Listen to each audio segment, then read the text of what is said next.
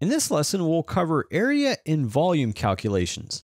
Now, we've already created our spaces, and you can see our spaces actually have the space name and space number, and we know the space is calculating area and volume, but it's not being displayed.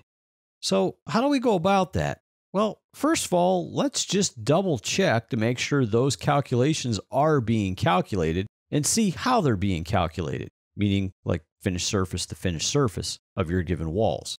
So to see the calculations or the setting, let's go to Analyze tab, then go to the Spaces and Zones panel and click Spaces and Zones dropdown. From here, choose Area and Volume Computations. On the new window that opens up, verify area and volumes are being calculated at the finished faces, and verify the finished faces is at the wall finish, and then click OK. So now that we know those are being calculated, we need to display those on a tag. And to display those on a tag, simply click on one of the tags, such as Conference. The properties will appear on the left, and then click Edit Type for the space tag. Now on the new window that appears, you see under Graphics you have two checkboxes, one for volume, one for area. So this can display now those calculations or totals for each space.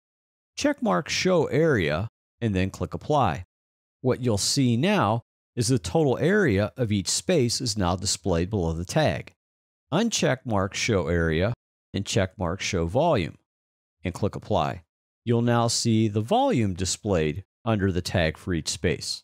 If you click both area and volume, it actually displays both values, but they're on top of each other. And that's because the symbol, the space tag symbol, actually has that created in itself. So if you'd actually want to display both the volume and the area in the space tag, you would have to actually edit the tag itself and modify the arrangement of those numbers so they're stacked and not on top of each other. For now, though, let's just leave the Show Area checkmark and uncheckmark Show Volume and click Apply. And then click OK. And then click in the background to deselect. Since that is changed and set to Show Area, if you were to create a new space, by default, and you can see this here, it says Not Enclosed, meaning that I do not have it over an enclosed area, but once you move over an enclosed area, you actually see the area calculation with the tag.